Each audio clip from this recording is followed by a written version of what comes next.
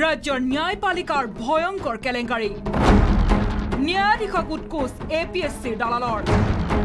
আৰক্ষীৰ তদন্তত উন্মোচন কেলেংকাৰী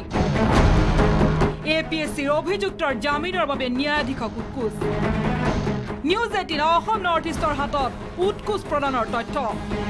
কিন্তু কিমান টকা উৎকোচ দিয়া হৈছিল উৎকোচৰ ধনৰ কি হ'ল এই সকলো তথ্য উদ্ধাৰৰ বাবে আৰক্ষীয়ে নিজৰ জিম্মাত বিচাৰিছিল APSCৰ দালাল সুৰজিৎ চৌধুৰী এয়া চাওক দালাল সুৰজিৎ চৌধুৰীৰ ধৃত বিজেপি নেতা শৈলেন্দ্ৰ শৰ্মা বৰুৱাক নিজৰ জিম্মাত বিচাৰি বিশেষ আদালতত আৰক্ষীয়ে দাখিল কৰা তথ্য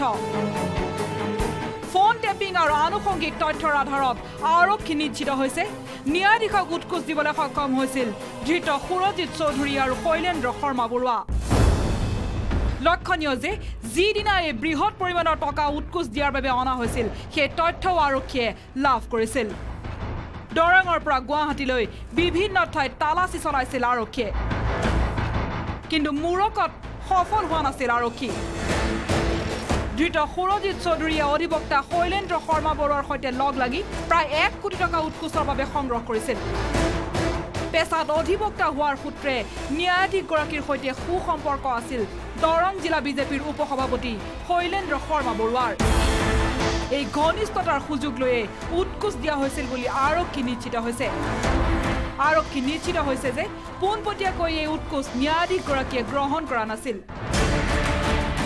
তাৰ পৰিৱৰ্তে ন্যায়াধীশগৰাকীৰ নিকট আত্মীয়ই লৈছিল উৎকোচৰ বিশাল ধনৰাশি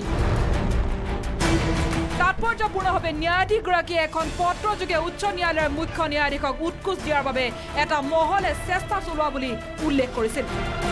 কিন্তু ন্যায়াধীশগৰাকীক উচ্চ ন্যায়ালয়ে সুধিছিল এই ঘটনা আৰক্ষীক অৱগত কৰা হোৱা নাছিল কিয় উৎকোচ দিবলৈ অহা লোকক গ্ৰেপ্তাৰ কৰাৰ বাবে আৰক্ষীক নিৰ্দেশ দিয়া হোৱা নাছিল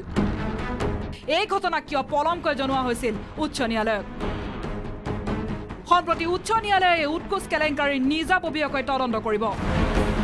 ন্যায়াধীশগৰাকীয়েও সাক্ষ্য দিবলৈ সন্মত হৈছে কেমেৰা পাৰ্চন প্ৰণৱৰ সৈতে অগ্নিত Gogoi news 18 Assam north east